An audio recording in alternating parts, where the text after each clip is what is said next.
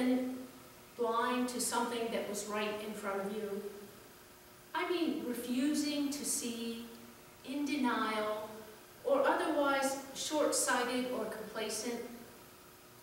In today's gospel, Jesus tells a parable of the rich man who could not see.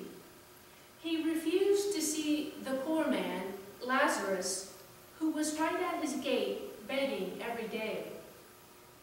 And so, in another great reversal for which this Jesus is known, and contrary to common thinking at the time, Lazarus, the dreaded poor man, ends up at the side of Abraham in heaven, and the formerly favored rich man ends up in torment in Hades.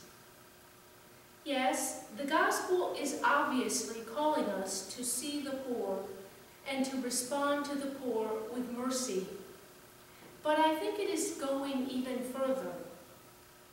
I think it is calling us to be awake, to see in a new way those things we do not want to see, the difficult truths, to question our most widely held beliefs, the stories in our heads that we hold dear, or perhaps our set of ideas about ourselves.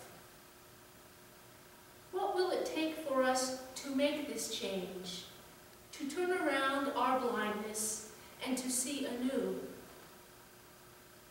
Perhaps we will do so if somebody rises from the dead.